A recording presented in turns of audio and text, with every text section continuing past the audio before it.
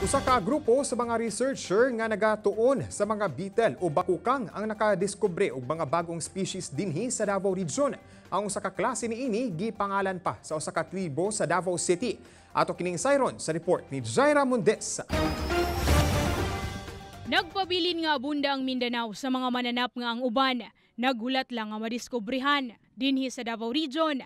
Gipasigarbo sa usa ka research group sa University of Mindanao ang ilang bag-ong nakaplagang species sa beetles o bakukang. Sumala ni Dr. Milton Norman Medina, ang Assistant Vice President sa University of Mindanao Research and Publication Center. Kinsa usasab sa senior researchers sa Coleoptera Research Center, nagapokus lang sila sa beetles. Pipila na sab sa ilang nadiskobrehan, gihatagan og mga pamilyar nga pangalan, subay sa nahimo niining kontribusyon sa maong mananap.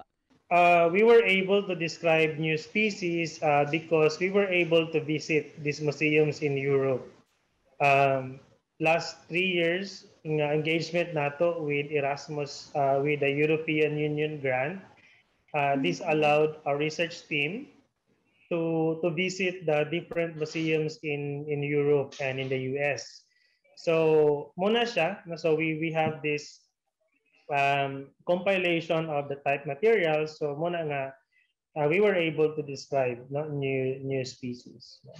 Ang pagpangalan sa mga bagong species nga madiskubrehan sa usa ka lugar, duna sa balaod nga ginasubay nga kinahanglang aprobado sa mga taxonomists. Mamahimo kining magikan sa pangalan sa lugar, tao o kaha kultura o tribo. Sama na lang niining Pakyrinkos Obumanuvo nga gikan sa tribong Obumanuvo nga nagpuyo dinhi sa Davao Region.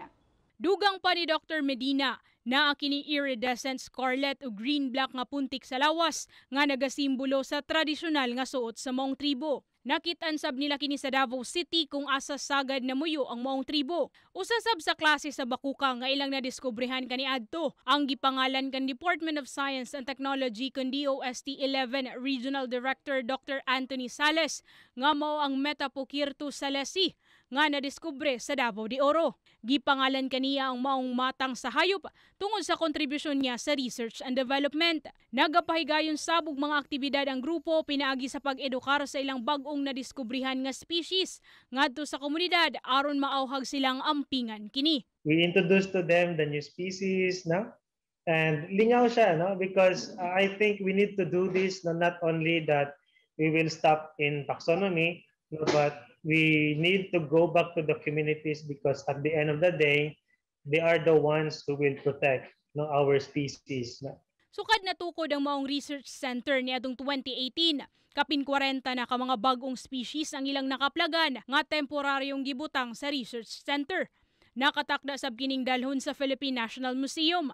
Tinguha sa maong grupo nga makadiskubre pa og mga bagong matang sa mga mananap, una man mahurot ang ilang populasyon sa katilingban. Jaira Mundes para sa Bayan.